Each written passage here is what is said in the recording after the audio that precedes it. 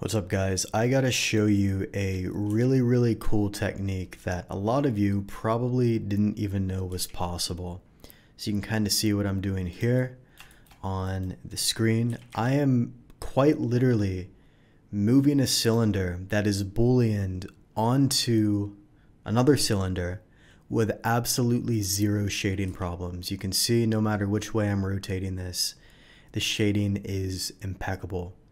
Now, the way we do this is through two different techniques, which I'm going to show you in this video. So let's go ahead and hop right into it. Before we get started, if you're brand new to hard surface modeling, definitely check out our Hard Surface Accelerator program in the description below. We'll teach you everything about hard surface modeling in under 2 weeks, just like thousands of our students have done here. You'll learn modeling, design, presentation, how to develop a portfolio, quite literally everything. And again, I'll link that in the description below. So the first thing we need to do, well, actually what I want to first do is show you how a normal approach would be, okay? So I'm going to go here to vertices. We're going to go to 16, going to rotate this. All right. And what I want to do here is just make a circle here in the top. So the approach I'm about to show you is completely valid, but there's problems with it, and I'll show you why. So obviously anybody could use some basic subdivision surface and go in here, right? Make some proximity loops here. We'll just bevel that, and then all I would have to do really is just run a sub D, and just to speed things up, I'll put a crease over there and we'll shade that smooth. And you can see I have, you know, this cylinder here in the top and the shading's clean, right? The issue is if I wanted to like move the cylinder around, it's pretty difficult. What I would have to do is like take this whole selection. I'd have to like shift Z it to move it. And then if I do that, it's going to hurt the curvature and cause disruptions in the shading. It's just not really, it's not really something we can, you know, change. Even if I were to go to like the 3D cursor trying to rotate this, like you can't do it. You just can't do it really. So other people might come in and they might say, okay, well, let's use a Boolean. So we'll go in here and let's just do like a normal Boolean, okay? And again, all of these approaches are accurate, but there's limitations to each one, which is what I'm showing you here. So I'm gonna go ahead and rotate this. I'm gonna move this in, gonna run a union Boolean. And number one, even if I like add some loops in here, we're still going to get some pretty nasty shading, right? I can mitigate that by adding in loops. There's still going to be limitations there. Not to mention, if I want to add a bevel, well, I'd have to use like a bevel modifier, and then I'd have to slide things out of the way. Or another option in here would be to use like Mesh Machine's offset cut, which I could do, you know, no problem, add in a bevel there. But you're still going to have some pretty nasty shading problems. And again, we get back to the initial issue where, like, I can't rotate this around. Like, it's just, I can't do it. So I'm kind of stuck. Like, if I wanted to use a non-destructive approach, sure, I could move the Boolean itself, right? I could just move this around the 3D cursor. But it doesn't really matter because the shading is going to be messy, and I can't get, like, a physical bevel around here. If I'm using this approach, I'm just stuck. So what we can do instead is something a lot of you probably didn't even know existed. Let's start from scratch and add in another cylinder here. I'm going to just do 64 vertices. I'm going to go ahead and rotate this. Okay. And then what I want to do is I want to duplicate this, and we're just basically taking the same approach as last time. All right. But instead of actually running a Boolean on here, we're not going to use a Boolean at all. In fact, these are going to be two completely separate objects, okay? So what we first need to do is move this cylinder away from this one. It can't be overlapped at all, all right? And what we're going to do is we're just going to delete out this back face. And actually what we could do is, let's first extrude this in a little bit. I'm going to move this edge back a bit as well.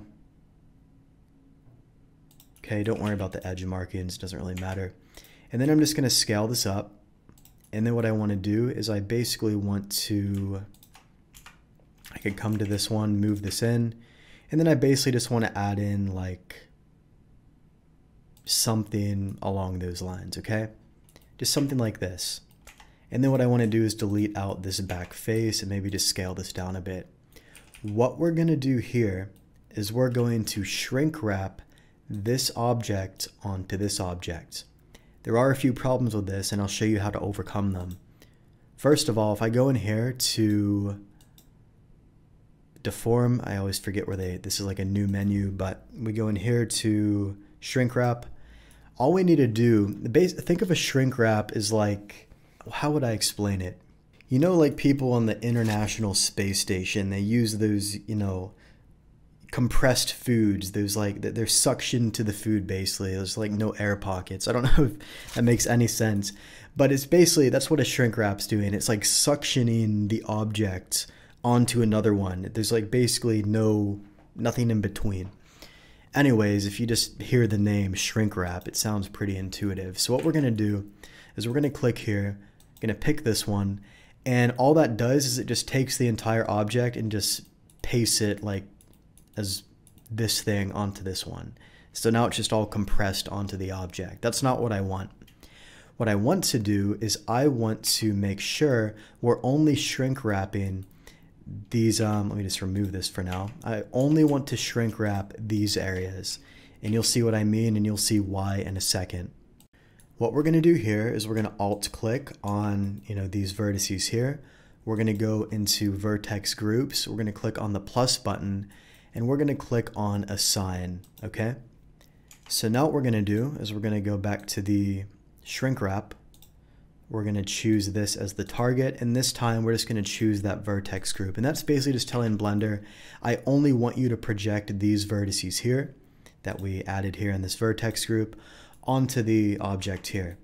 This causes problems, as you can see. It's like basically extruding this here onto the object. You see? You can move it back or forth, whatever. If it's closer, it looks a bit better, but not perfect.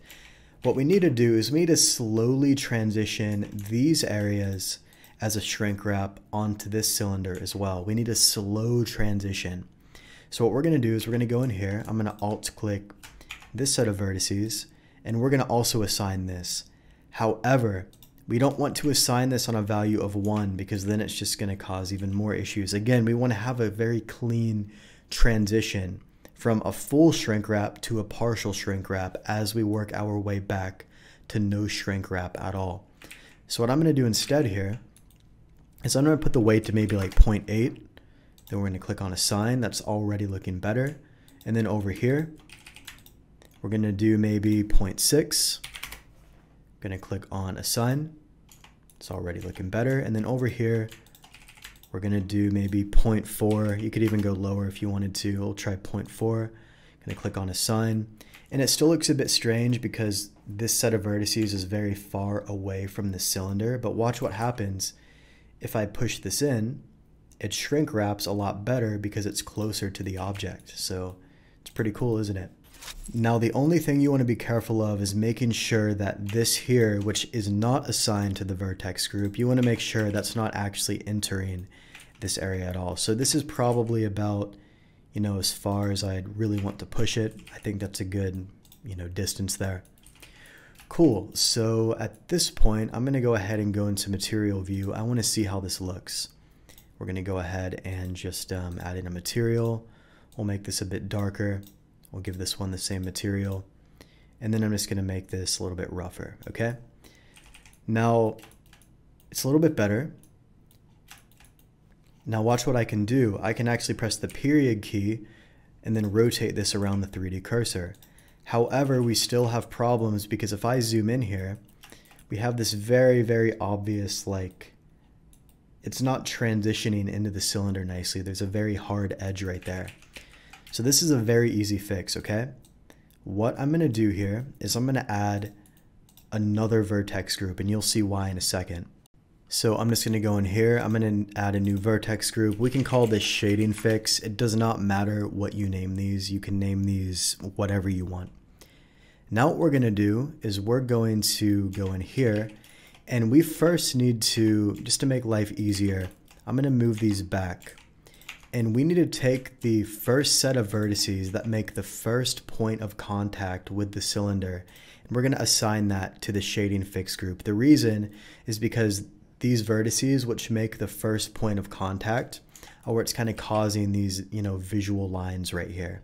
And we need to transfer the shading from here to here, and these vertices are the first point of contact. So we're going to go in, under shading fix, we're going to click on assign. All right. Now we're just going to add a data transfer. We're going to pick this cylinder.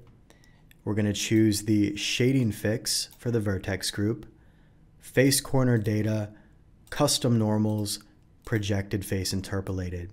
Now if we go in here, it didn't do too much. It's actually a little bit better. You can see. The reason it's not perfect is simply because if we go in here, the weight needs to be set to 1. Otherwise, it's only 40% effective. I want this to be 100% effective. And I'm going to turn off the overlays. Watch what happens when I assign that to the full weight of 1. We have to go back into object mode. Boom. Now it's completely transferred the shading from this cylinder to this one. And I can turn this off and on, and it looks absolutely impeccable. Now what if I move this cylinder in even more? The shading is going to start breaking again. And that's because these areas here, these portions are now entering this vicinity, but they're not actually assigned to this shading fix area, our vertex group. So if I assign those as well, let's go ahead and do that. I'm going to click on assign. Let's go into object mode. Look at that. So basically, at any point, if these start interfering with the cylinder, you'd have to assign those. However, if you pull this back, it's just going to look weird, in which case you probably want to just remove those straight up from the vertex group. So I'm just going to stick with these, front ones doing the shading transfer, and you're going to see we have a very, very clean result. This down here is just a shadow, by the way, and it looks amazing. So now quite literally what I could do is I could rotate this like around the 3D cursor, and look at this. Completely impeccable shading. This literally looks like a union boolean or a sub D, yet these are two physically separate objects. This is an incredibly powerful technique that it can just be a game changer. I mean, look at how insane this is. You wouldn't even know this was a boolean. You'd think this is actually like one single object. It's just crazy.